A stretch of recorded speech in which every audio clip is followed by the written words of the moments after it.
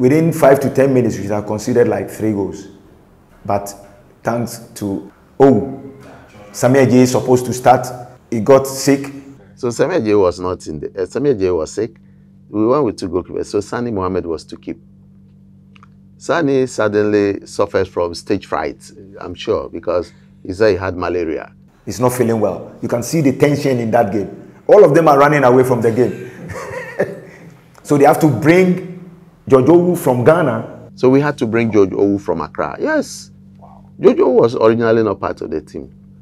So he came from Accra to keep.